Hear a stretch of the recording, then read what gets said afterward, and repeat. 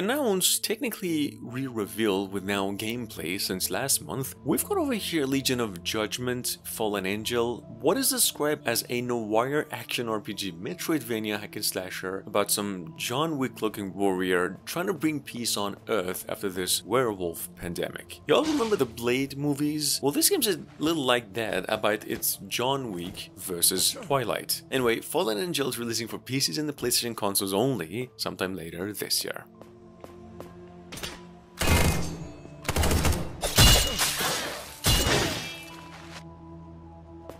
Sure.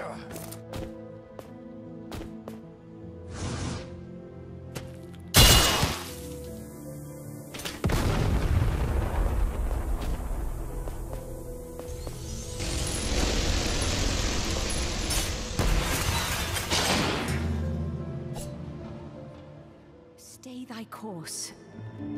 I sense a heavy burden within thee.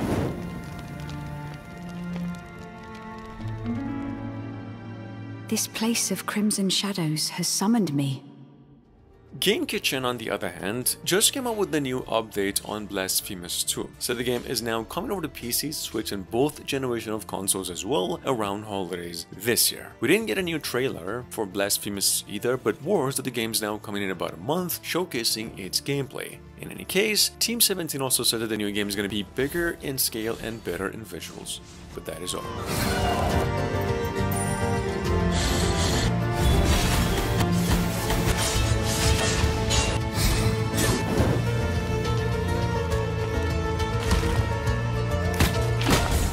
Something in this suffering land brought me to this place. Forgive my manners. My name is Miriam.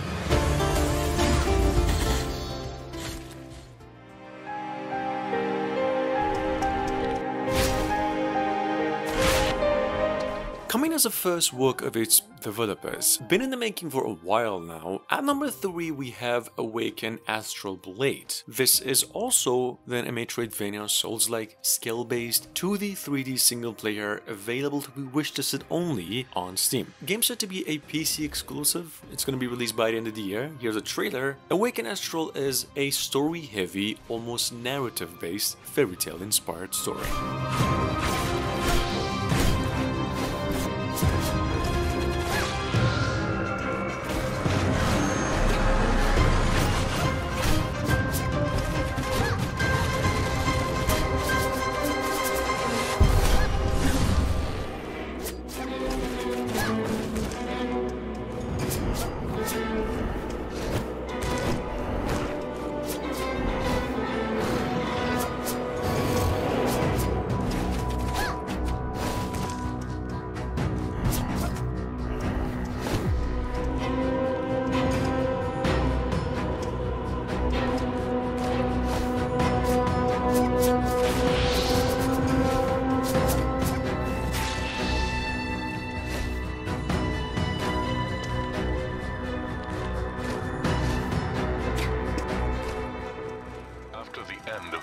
War, it came to light that atrocities were being committed, not only on the battlefields, but also beyond them. The Last Case of Benedict Fox just went on and got itself a new trailer with release date of April 27, 2023, and it's now coming to PCs, Xbox consoles only, acting as a Microsoft exclusive. The Last Case of Benedict Fox is a Lovecraftian atmospheric Metroidvania side-scroller mystery adventure. It's actually been in development for over 2 years now, and this is how it really looks.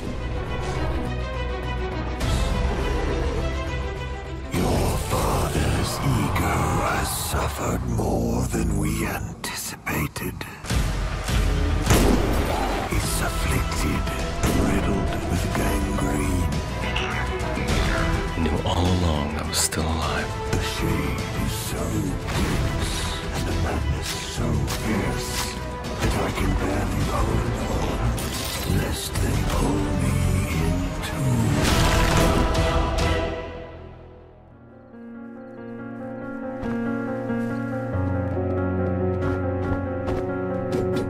Coming from a Kickstarter campaign that's been around for over 6 months now, vastly inspired by Hollow Knight, Ori, and Celeste. These 3 games, as stated by developers, we got a game over here called Nara Facing Fire, which is a reaction-based action Metroidvania platformer. I don't really have much to talk about over here with this one, except the trailer really shows what you need to know about the game. Nara, all you really need to know is now still trying to gather enough funds on campaign to make the game possible, and said to be coming out, hopefully, by the end of the year for PCs only.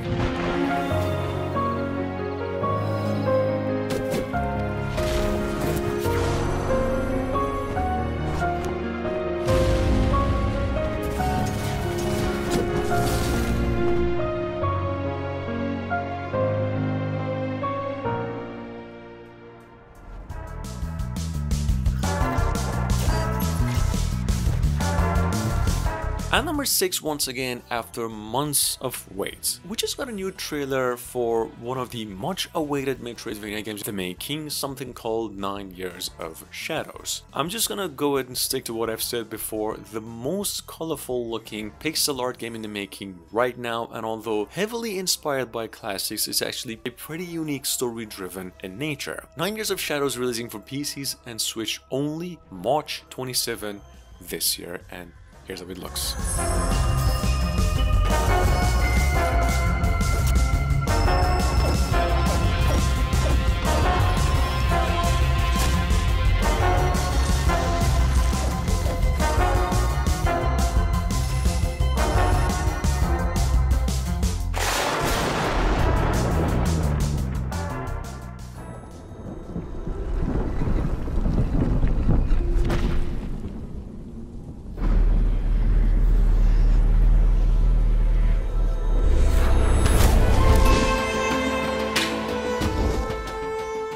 Sitting on Steam through a demo for about a month now, coming from the same publishers of Scamba.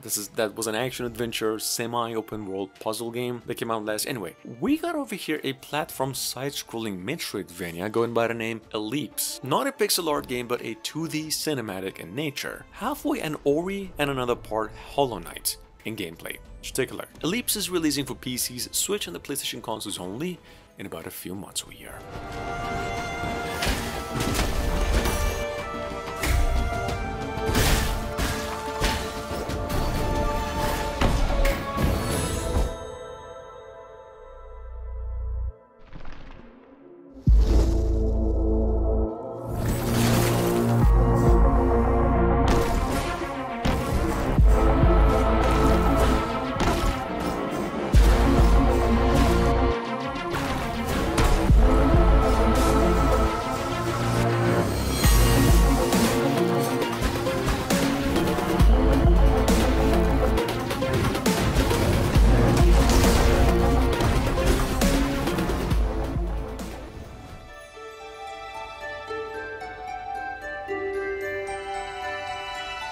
Coming from the same developers of Rabby, a bullet hell Metroidvania that's got over 100 out of 100 on Steam for freaking almost a decade now, we have another pixel art Metroidvania action game in the making since last year, going by the name TV, or Tevi, which is, beside the Metroidvania, an action-adventure hack-and-slash bullet hell all over again. Well, then also Souls-like. I don't really know about the story, they haven't even come up with one yet. All we know is that the game's releasing for PCs, Switch, and the PlayStation consoles only, just like the previous game, in about a few months.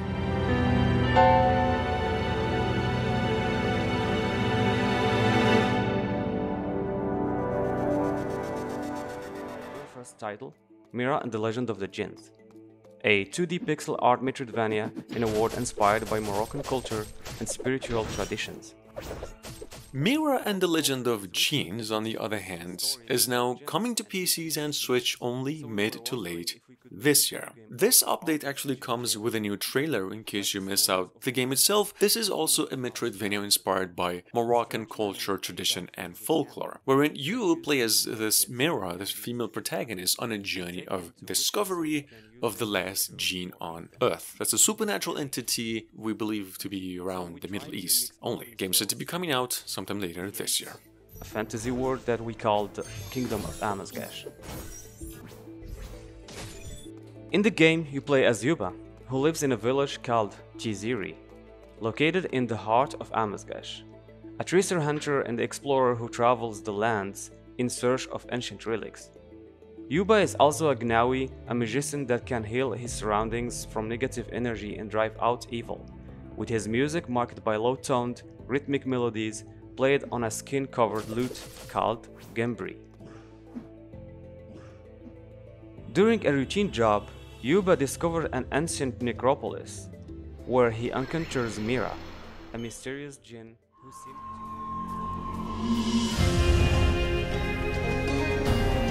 Sitting on Steam through a demo since a couple of weeks ago. We've got over here now Nocturnal, which is not exactly a pixel design, but an action platform Metroidvania in the finest way possible. Personally, I like to think it's what you get by mixing a Prince of Persia, the later ones though, not the old classics, and a little bit of Dead Cells. However, this game isn't as smooth, or is it? Not sure, and last but not least, set to be coming out in the next few months for all consoles as well. To us in dark times, soldier.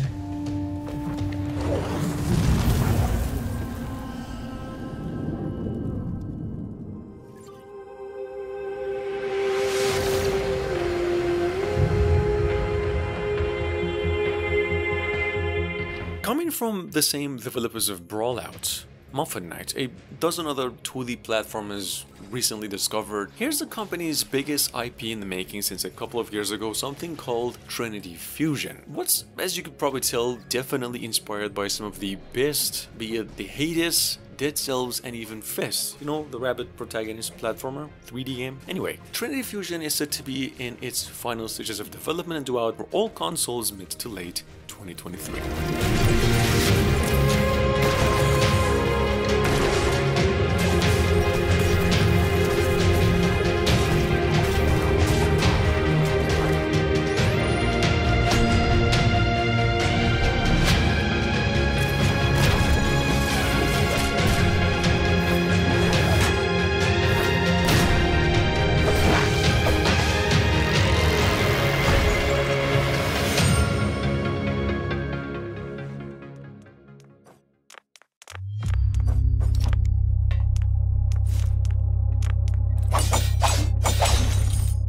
Humble Mill, the Chinese developers, just came out with a new trailer for Oblivion Override. That is a side-scrolling roguelike Metroidvania that they've been cooking for over a year now. No release dates, only that the game will be coming to PCs first, then Switch and other consoles as well. Here's the trailer. Oblivion Override is about this dystopian robotic era where humans are no longer around and the AIs are just trying to figure out why they even exist. Something like that. Take a look.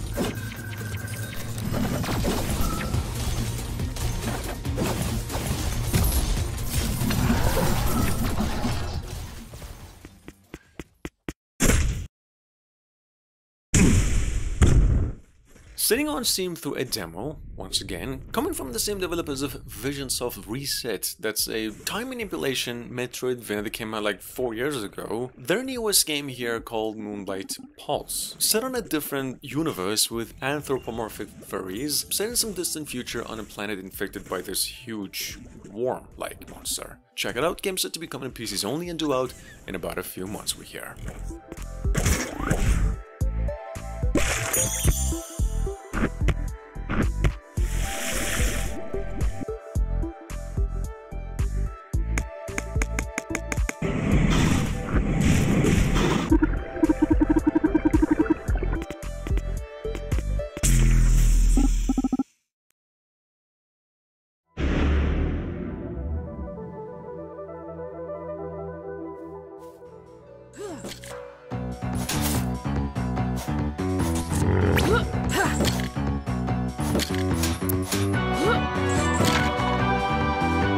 Scheduled to come out around November this year, finally. And number 14, first time is getting actually mentioned because of the gameplay trailer we just got. It's a game called Tozuwa Night OOTA, a Souls-like platform Metroidvania, Castlevania inspired dope. Technically cloned off of Castlevania games where you play as Richter though, and his chain. Order the Alchemist is coming from a series of the exact same style Metroidvania that started life around May last year, and it is now coming to PCs and Switch.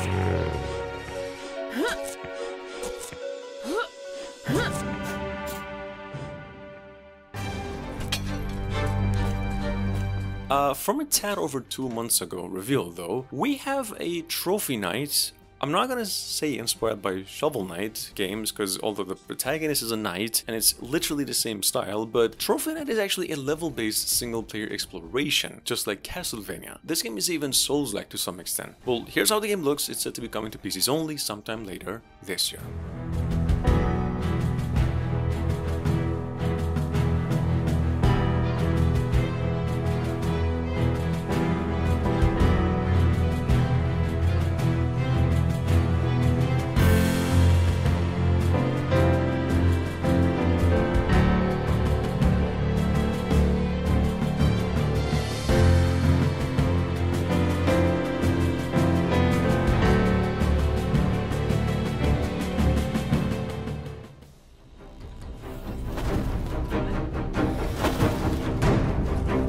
Anima Flux, on the other hand, simply said, described by its developers as a couch co-op Metroidvania, we got here where you play as two genetically enhanced soldiers or a duo of special agents of a theocratic dictatorial regime. So the game is set in some distant future, and your job is just mostly fighting mutants through a desolate dystopian space city to hopefully save all humanity. Here, Anima Flux is set to be coming out for PCs only later this year.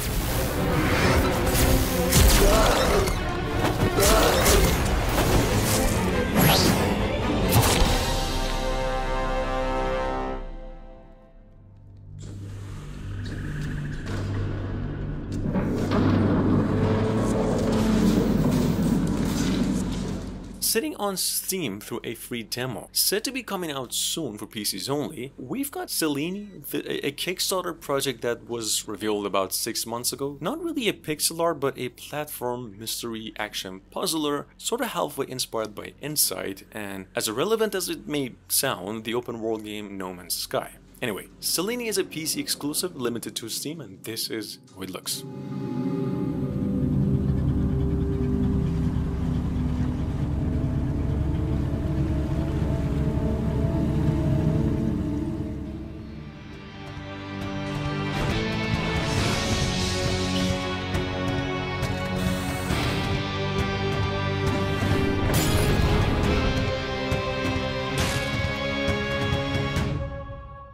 And last but not least, sitting on Steam with overwhelmingly positive score as of 24 hours ago, we have Dead Cells' latest DLC going by Return to Castlevania. Bringing over just anything that was a win point in Castlevania Symphony of the Night games to the Dead Cells world, gameplay, and even more. That's Castlevania characters, enemies, weapons, Easter eggs, in addition to Richter and even Alucard to play as. Dead Cells Return to Castlevania is available for all consoles and takes you down about $10.